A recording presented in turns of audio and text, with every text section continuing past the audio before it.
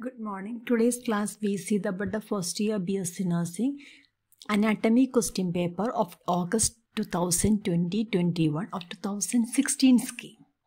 So the first question was describe the classification of bones based on its shape and describe with example list the part of the vertebra. So here we can see the bone classification, its features, functions and examples. The bones are classified into long, short, flat, irregular and sesamoid. Long are cylindrical like shape, longer than its wide, its functions leverage, and the examples are femur, tibia, fibula, metatarsals, humerus, ulna, radius, metacarpals and phalanges. Short bones are cube-like shape approximately equal in length, width and thickness. Flat bones are thin and curved. Irregular bones are complex in shape.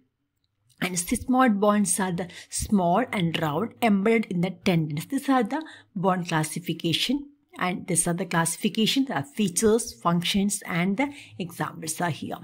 So the second part of this question is describe the vertebra. Each vertebra is made up of the vertebral body in the front, the facet joints in the back and the peduncles which connect the vertebral body to the facet joints.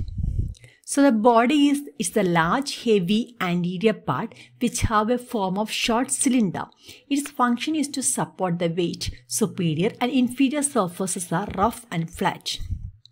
The facet joints in the back of the spine, there is a hinge-like structures called facet joints are located.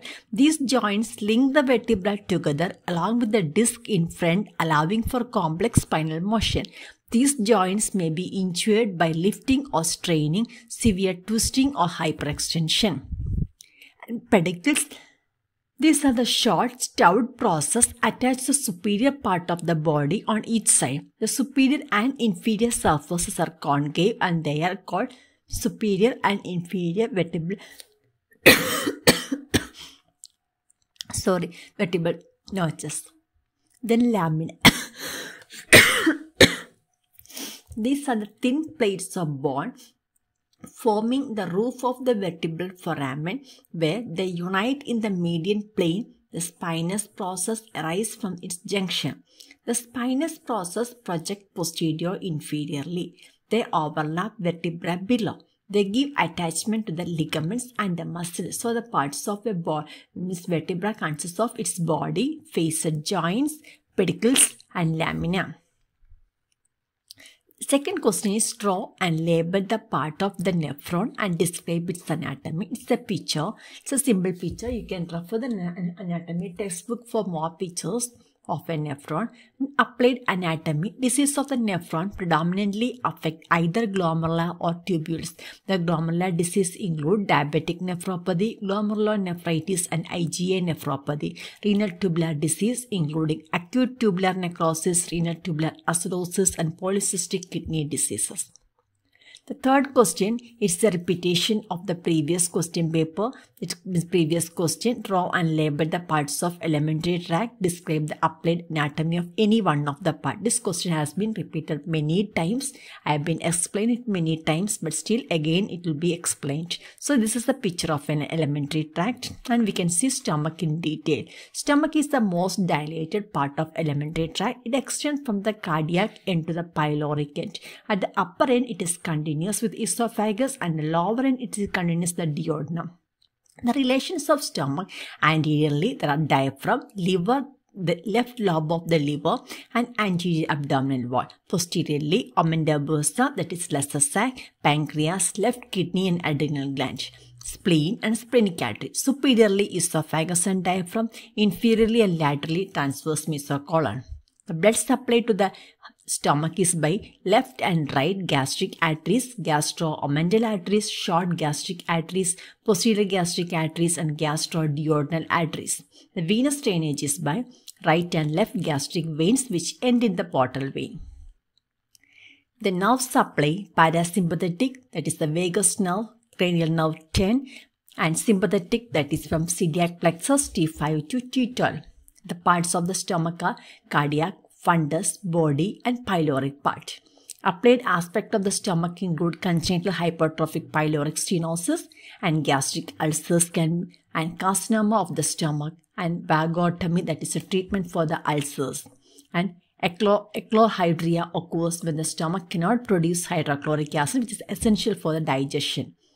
And gastrectomy is the removal of the stomach, a part of the stomach. Then type of neuroglia. This referred in 2019-2016 scheme. It has been asked. The type of neuroglia include oligodendrocytes, astrocytes, microglia, epidermal cells, which also called glial cell. So we can see one by one. Neuroglia are the group of supportive cells for the neurons. Further, they maintain the myelin sheath, which provide nutrient support. Moreover, they helps in hemostasis also. It is within the CNS, central nervous system, and peripheral nervous system. The main function of neuroglia is to protect and maintain the optimum functioning of the nervous system. These cells are commonly called neuroglia or neuroglia. Further, they are linked with central nervous system and peripheral nervous system. The types of neuroglia include oligodendrocytes, astrocytes, microglia, and epidermal cells, and neuroglia also called as glial cells. And first we will see microglia. They are the phagocytic cell. They engulf pathogens. Thus, it serves as a defensive rod within the nervous system. Further, it has a flexible shapes. Its form tends to keep changing. Mainly, after it have engulfed in a foreign body, they are present throughout the brain and the spinal cord. Second is oligodendrocytes. They are the glial cells which present the central nervous system. Further, they help in making the myelin sheath, the sheath that enhances the axons. Then astrocytes, they get their name from astro meaning star and a cyte meaning cell. The star-shaped cells are found in the central nervous system. They provide structural integrity. They fill up the spaces between the neurons. Moreover, they also have tiny little feet called perivascular end feet. They wind around the blood cells once that constitute the blood-brain barrier. And the last one is epidermal cells. They are of three variants. They are ependymocytes, tanycytes, and choroidal epithelial cells. Similarly, these cells are part of central nervous system. They deal with aspects of CSF. The epidermoids promote free movement of molecules. It does so between neurons and cerebrospinal fluid. Further, the tanycytes respond to alterations in the hormonal level. It does within the blood-derived hormones. Neuroglia functions. They offer essential nutrients, include oxygen to the neurons. Next, it helps to create the myelin sheath. It also helps to maintain homeostasis within the neurons and destroy pathogens, so it's helped to protect the neurons. Finally, they provide structural stability. It forms support structure that neurons can inhabit. Structure of eyeball. It's already referred in October 2019-2010 scheme. The eyeball is a bilateral and spherical organ which houses the structures which is responsible for the vision. It lies in a bony cavity within the facial skeleton known as the bony orbit. Anatomically, the eyeball can be divided into three parts: fibrous, vascular, and inner layers. The vitreous, the structures which can in the eyeball consists of the vitreous body. Vitreous body is the transparent gel which fills the posterior segment of the eyeball and which marked by narrow canal which runs from the optic disc to the lens. The hyaluronic canal, it is on a fetal remnant. Then lens is the eye located anteriorly. Then anterior and posterior chambers. There are two fluid-filled chambers in the eye known as anterior and posterior chambers. The anterior chamber located between cornea and the iris, and the posterior chamber between iris and ciliary process. The eyeball receives blood primarily from ophthalmic artery. This is the branch of internal carotid artery rising immediately distal to the cavernous sinus. The ophthalmic artery gives rise to the many branches which supply different components of the eye. Central artery of the retina is the most important branch supplying its internal surface retina. Occlusion of this artery will quickly result in blindness.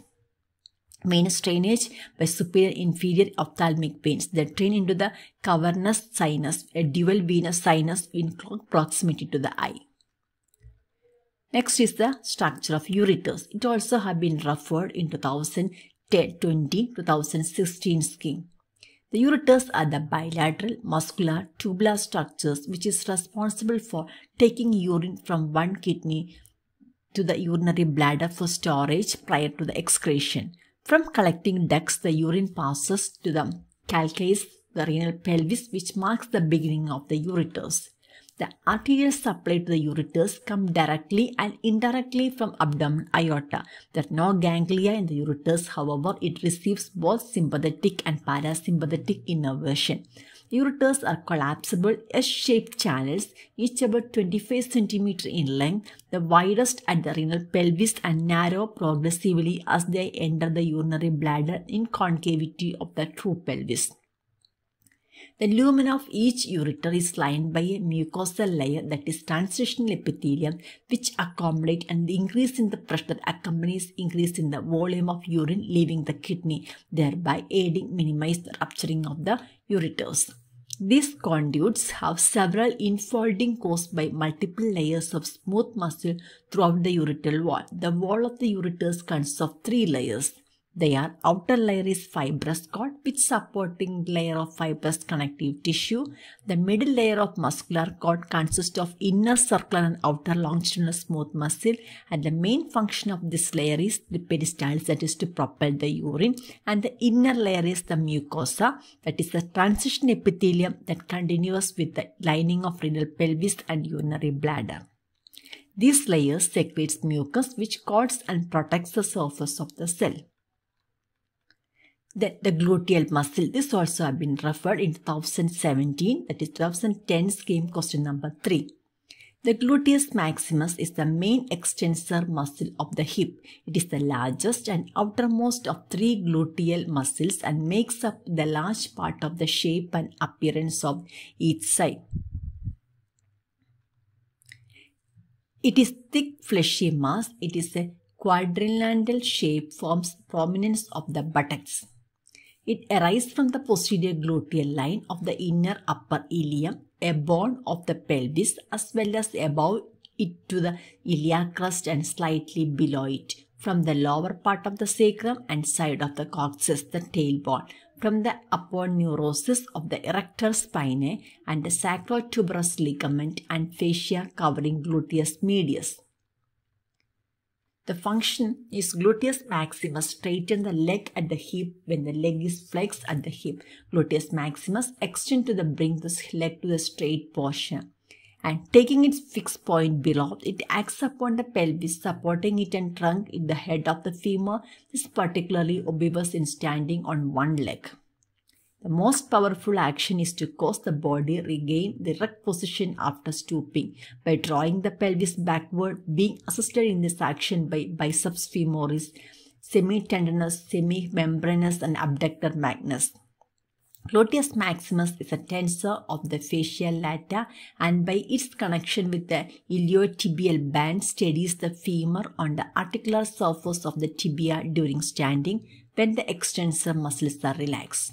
The lower part of the muscle also acts as an abductor and external rotator of the limb.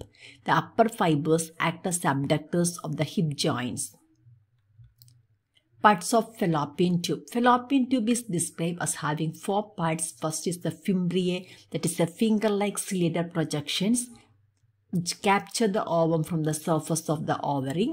Then infundibulum is the funnel-shaped opening near the ovary to which the fimbriae is attached. And ambula, the widest section of the uterine tubes. The fertilization usually takes place in the ambula of the fallopian tube. Then isthmus is the narrow section of the uterine ambula to the uterine cavity which connect to the uterine cavity. List the organs of male reproductive system. The male reproductive system consists of seminal vesicles, erectile tissue, scrotum, testis, penis, epididymis, urethra and prostate glands, and vas deferens. There are muscles involved in the respiration. The primary inspiratory muscles are diaphragm and external intercostals. The accessory inspiratory muscles are the sternocleidomastoid muscle, the scalus anterior, medius and posterior, pectoralis major and minor, inferior fibers of serratus anterior and latissimus dorsi, serratus posterior, superior may help in the inspiration.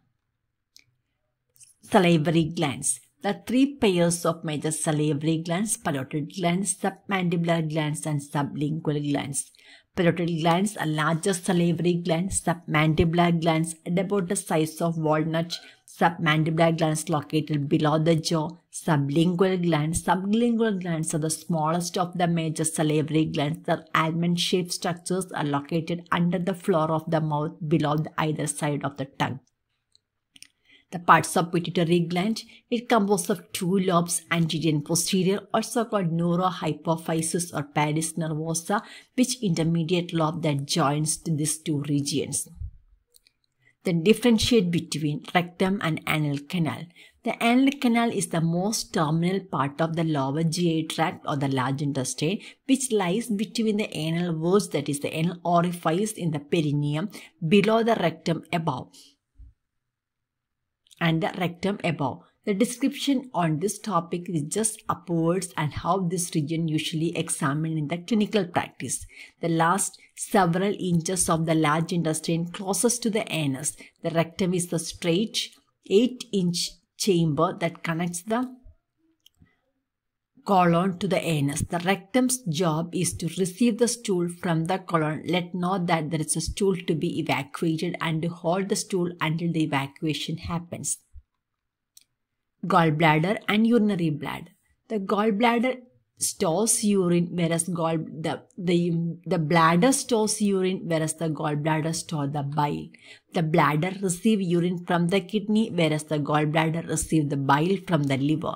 Bladder in the pelvis and a part of urinary system, whereas the gallbladder is the abdomen as a part of digestive system. External and internal ureter sphincter muscles in the bladder helps to control the urination, whereas the smooth muscle fibers in the fibromuscular layer control the bile ejection. Thank you for listening.